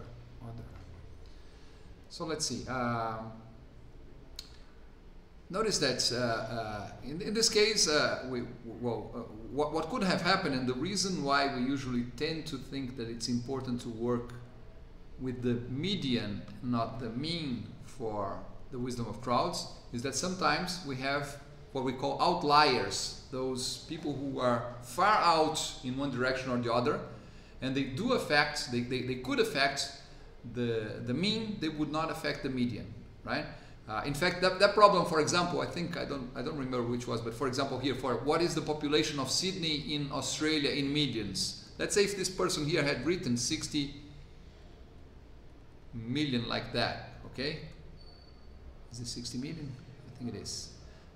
notice that it would affect a lot the mean, but it will not affect the median, right? Even being a number completely out of proportion. But anyway, we can still notice that here, considering that the minimum for the population of Australia according to Google, and this is according to Google last year, so it may have changed a little bit. And besides, according to Google, where in Google, I don't know, I just asked guys and told me, tell us what the great oracle has as being the truth. It came out as 5.3 million inhabitants. Notice that the minimum that appeared here was 1. The maximum was 80 million. And then the mean was 12 million, probably carried, pushed a little to the top by the 80 million, and also there's a 60 million here, right? You know, not even the whole population of Australia is. I think the whole population of Australia is probably some 20-something million. It's very, very low densely inhabited, that country and continent. The median was 3.5. We were notice that here in none of these we were really sharp in our answer. But again, if we check here for the typical cruise speed of the Boeing, considering that the median was 800 and the right answer is 920, so the median is 120 away from the maximum, right? Let's see how many people did better than that. This one did better. Okay, this would be a better, let's say this guy would be a better guesser than taking the median. I'll show this in green here. Who else? This guy here would be a better guesser. This would be the same. This would be a better guesser. Okay, so who else? This guy. Well, I will not include the one that is the same. Okay, the same is. Then we'll keep to the. This guy would be a better guesser, and this one. Individually, right? Let's see if there are any better guessers here at the top. Oh, sorry.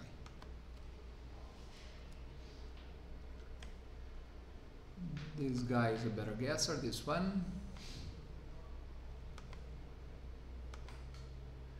And this one. All right, well, we had several better guessers for this first question than the mean. But at the same time, notice, so how many there were? 1, 2, 3, 4, 5, 6, 7, 8 better guessers.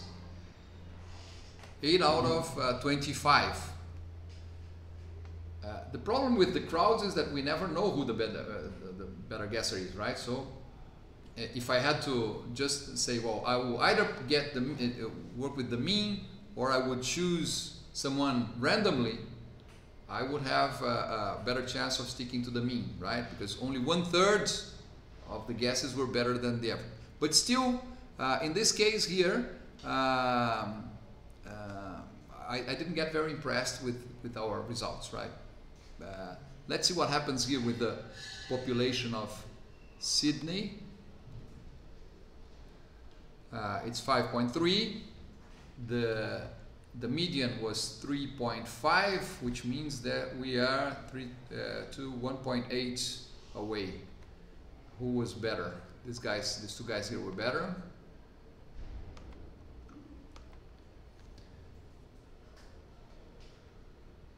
This was about the same, maybe a little better, right?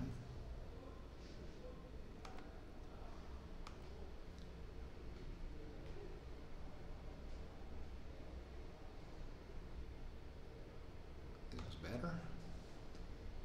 Check if I'm doing this right. I'm just doing very, very quickly here, but I think this is okay. Let's see. 7 is 7 is better. It's 5.5, right? So this is better. So again, here I'm not too surprised to you know.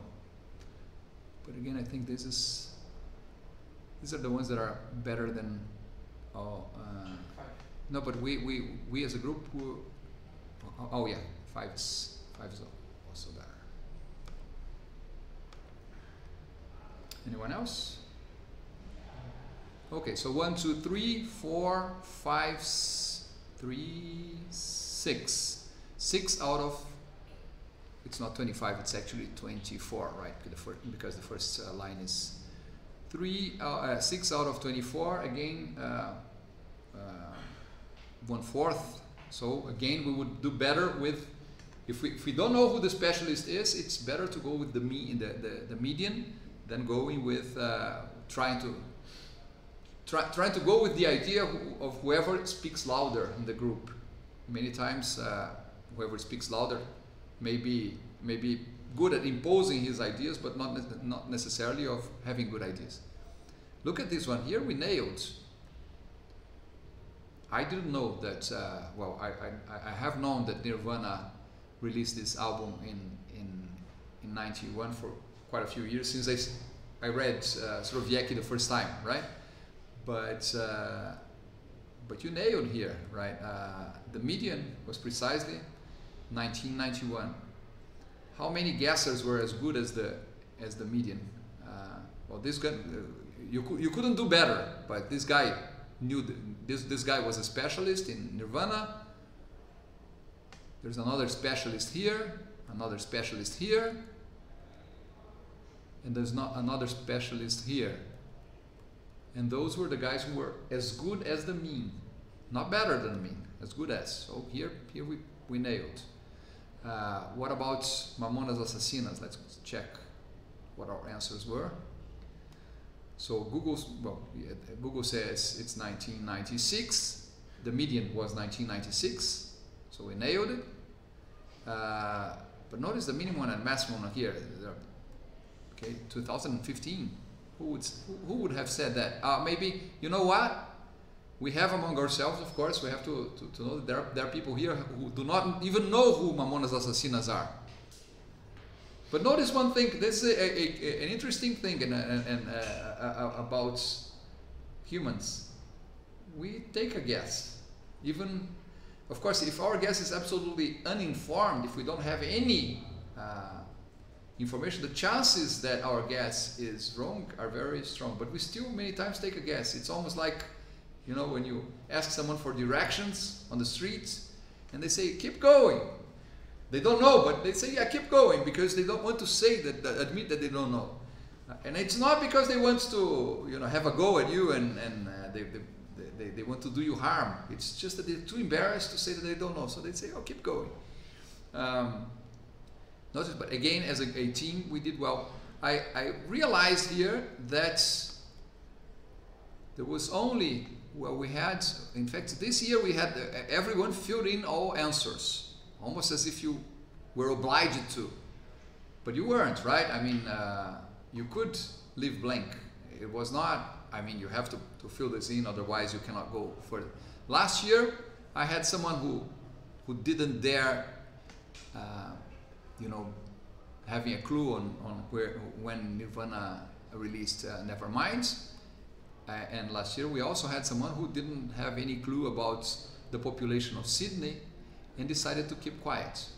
These are things that I believe we'll have to start learning to do if we are able to, as a society, to develop into a more collectively intelligent group. We should simply say, I don't know. So it's that adocracy of, well, this time I hope that someone who has a better knowledge than me leads, because I will only introduce noise here. I cannot introduce any knowledge. I keep telling you that grandmother is saying that we have 2 ears, 1 mouth, but we definitely want to use our mouth a lot, right? Maybe there's times that we should say, let's see what others have to say about it. Okay, this was our first experiment. This was the a wisdom of crowds experiments. I believe with respect to the questions that we asked, even being a relatively small group, we can say that we are unbiased, right? Now we have two other polls that I did with you for Group A and Group B, where you were biased. Let's see what happened here. Not going there.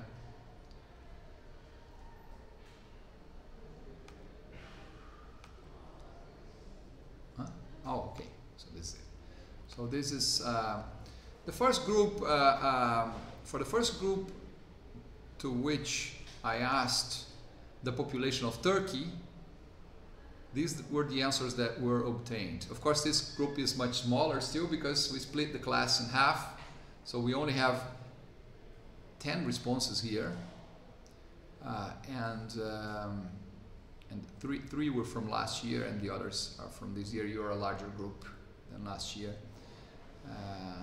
And notice that the answer to this question was, the mean was 76.4, and the median was 80. Okay.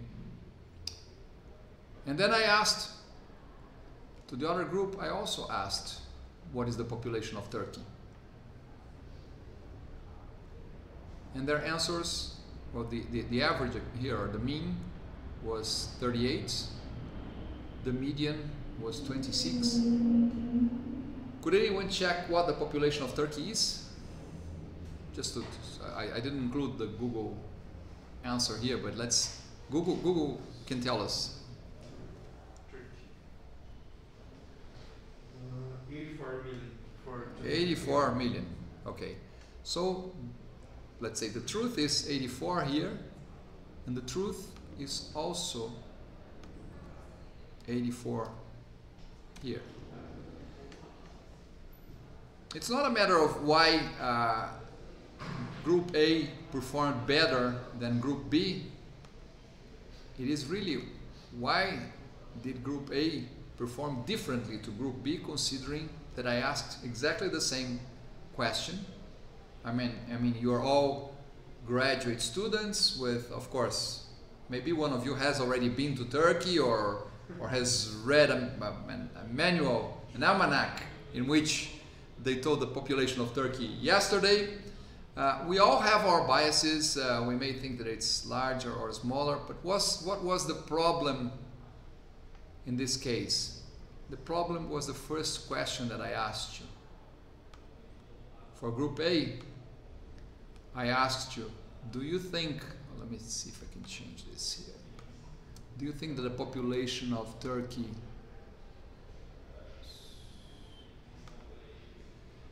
is more or less than 100 million inhabitants?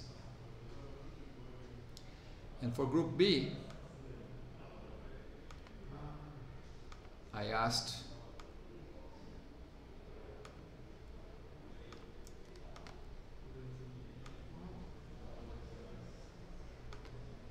do you think the population of Turkey is more or less than 30 million inhabitants? This first question, they're two completely independent questions, but the answer to the first one anchored your answer to the second one.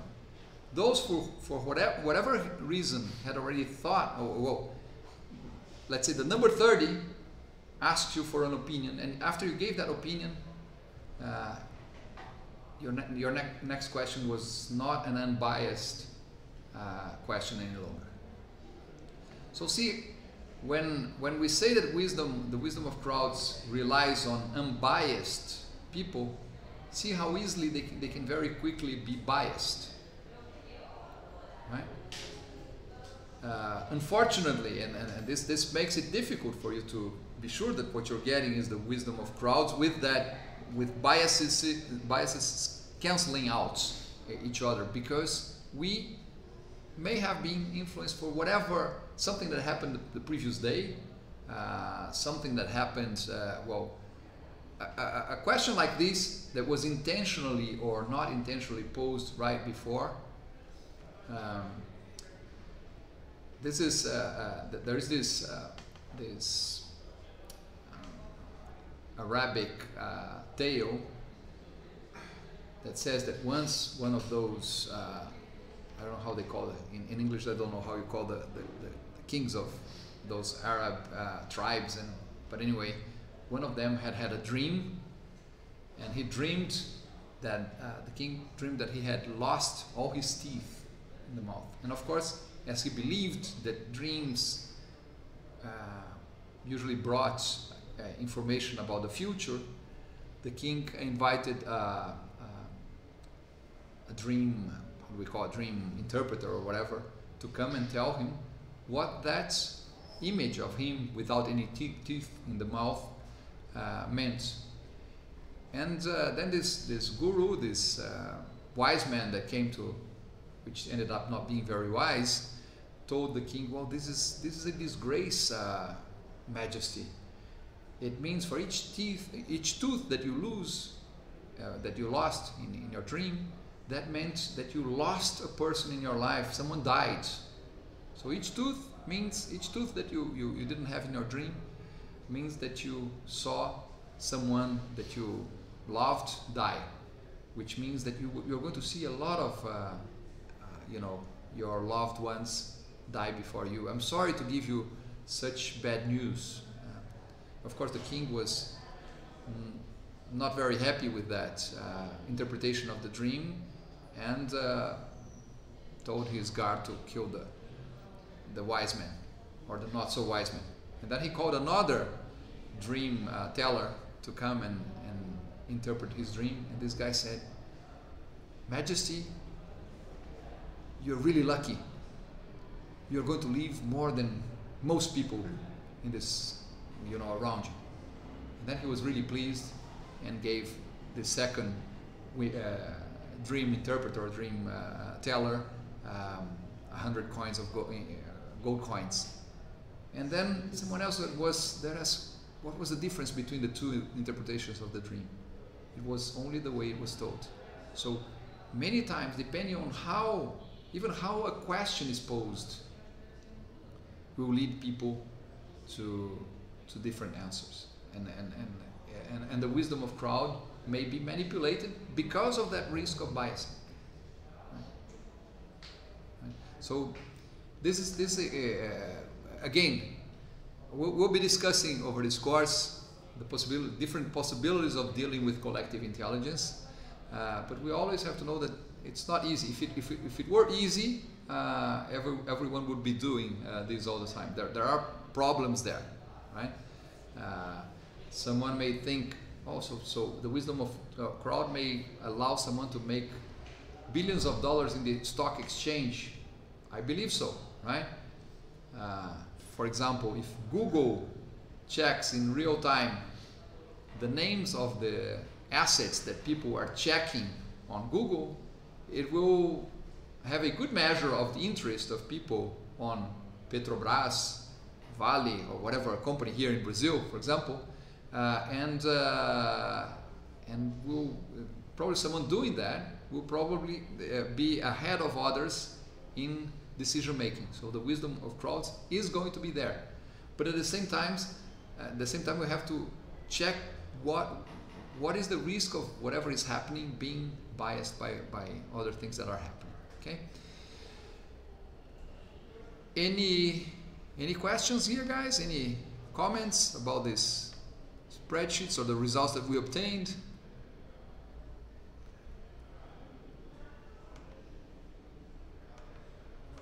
All right, I will make these spreadsheets here. I'll share the results with you after class today, so that you examine them again.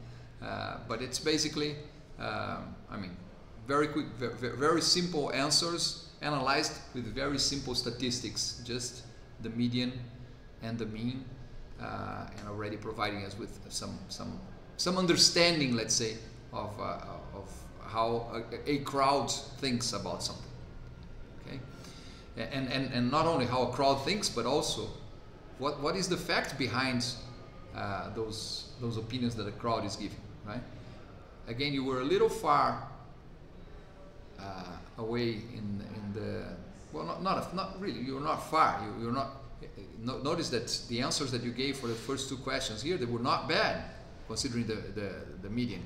Considering that you thought that the speed of a Boeing 777 was 800 and 920, I can assure you that a Boeing can fly at that speed with no problem, right? So if you had to, let's say, if the crowd had to take control of the plane, and the information that they need to include there in the panel was at what speed should we fly, choosing 800 would be good. Choosing 296 maybe would not be very good, right? And maybe choosing, well, we didn't have extremes to the other end, but would probably be unfeasible. And the same thing here, you know, 3.5 million is sort of, it shows that we're talking about a metropolis, but we are not talking about a Sao Paulo or Tokyo or Mexico City. We're talking about a metropolis maybe the size of Curitiba, a little larger than Curitiba. But let's say the median here, as a group, we understand that Sydney is let's say a middle-sized metropolis in the world. So we didn't do bad, but look at how good we were here. We definitely get gold medals for these two, which seem the two more. For me, it would be the two most difficult ones for me to nail as a person, right? The others, I would at least feel confident that I would get sort of closer than these two here, maybe. I don't know.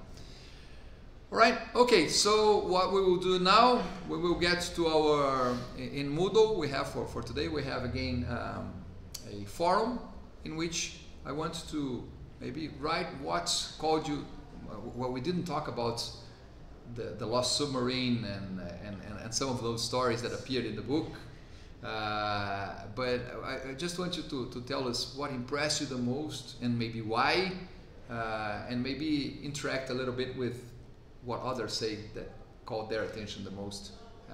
So let's do that. We'll be here from now for another hour or so doing that, but we won't be. I mean, I'll keep the Google Meet going. If anyone has questions or anything, you just have to ask, and but we'll focus on that now. Okay?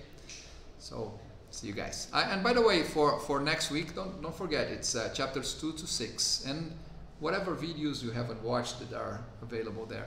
It's always good if you have a chance of doing. Okay?